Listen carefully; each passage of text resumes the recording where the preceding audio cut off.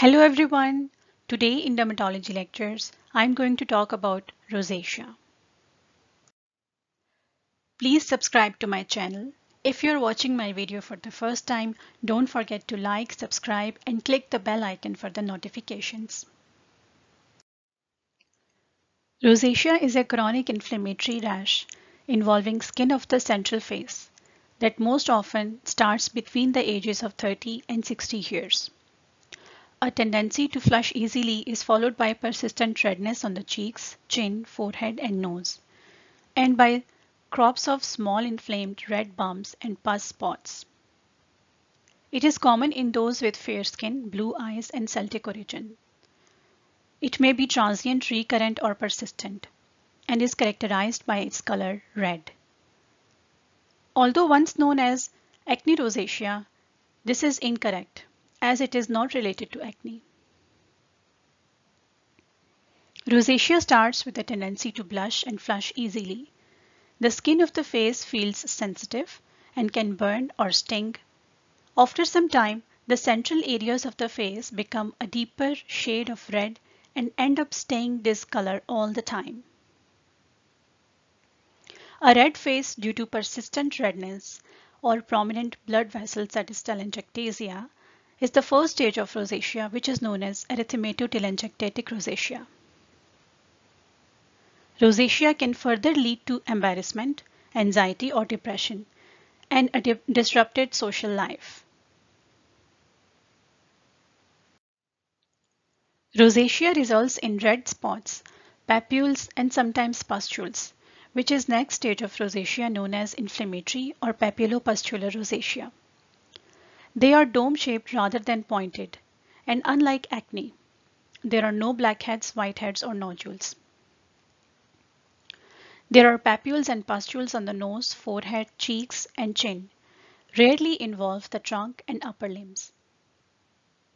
The area becomes studded with small red bumps, that is papules, and pus spots, which come and go in crops. Telangiectasia can also be seen as thin red streaks. The face can sometimes swell, especially around the eyes. Some people with rosacea may have eye symptoms, that is red, itchy, sore eyes, sensitive to light. A few patients with rosacea have more serious eye problems, such as rosacea keratitis, that can interfere with the vision.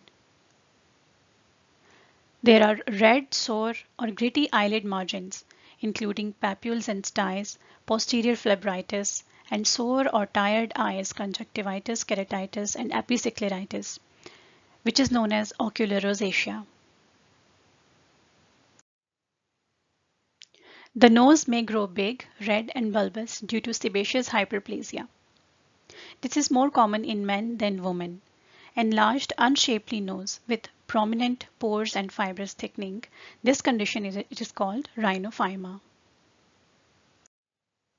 Other symptoms include dry and flaky facial skin, aggravated by sun exposure and hot and spicy food or drink, anything that reddens the face.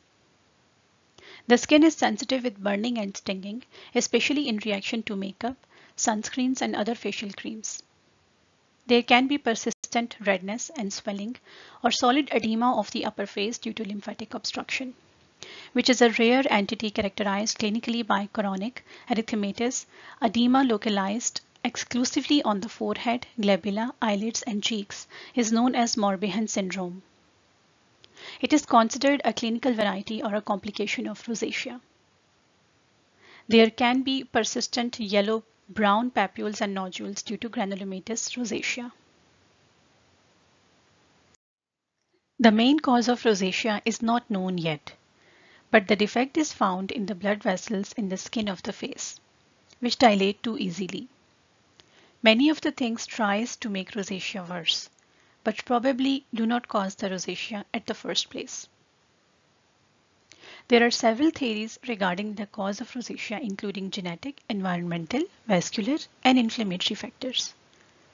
The skin's innate immune response appears to be important, as high concentrations of antimicrobial peptides, such as cathelicidins, that are part of skin's normal defense against microbes, have been observed in rosacea. Cathelicidins promote infiltration of neutrophils into the dermis, promoting vasodilation, causing edema, and pro-inflammatory cytokines leak into the dermis, increasing the inflammation. The main group of enzymes responsible for the collagen and other protein degradation in extracellular matrix are matrix metalloproteinases, such as collagenase and elastase, also appear important in rosacea. These enzymes remodel normal tissue and help in wound healing and angiogenesis. In rosacea, they are in higher concentration and may contribute to cutaneous inflammation and thickened hardened skin. Demodex folliculorum are sometimes observed within rosacea papules, but their role is unclear. An increased incidence of rosacea has been reported in those who carry the stomach bacterium H. pylori.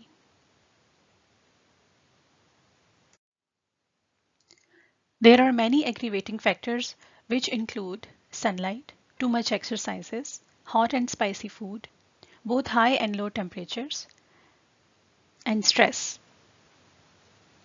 Rosacea may be aggravated by facial creams or oils, and especially by topical steroids. There are no diagnostic laboratory tests available for this disease. Rosacea differs from acne in that the skin is not extra greasy. Blackheads and scarring are not the features of rosacea. Flushing is common and there is a background of red skin. In most cases, no investigations are required and the diagnosis of rosacea is made clinically. Occasionally, a skin biopsy is performed which shows chronic inflammation and vascular changes.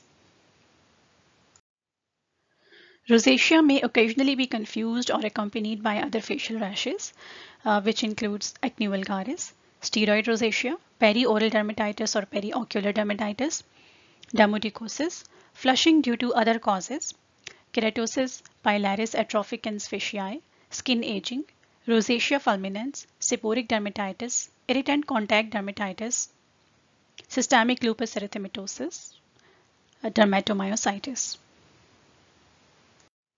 There is no treatment available that can give guarantee to switch off rosacea forever. Although long-term treatments can control symptoms and clear the spots, treatment works best if started when rosacea is at an early stage. General measures include reducing factors causing facial flushing, avoiding oil-based facial creams, using water-based makeup. Never apply a topical steroid to the rosacea, as although short-term improvements may be observed, but it makes the rosacea more severe over the next weeks.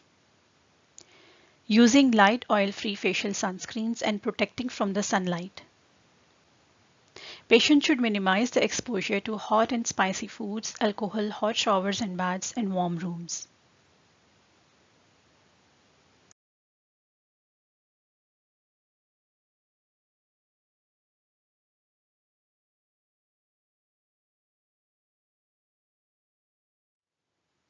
Topical treatment for rosacea include metronidazole creams or gels for mild inflammatory rosacea and in combination with oral antibiotics for more severe cases.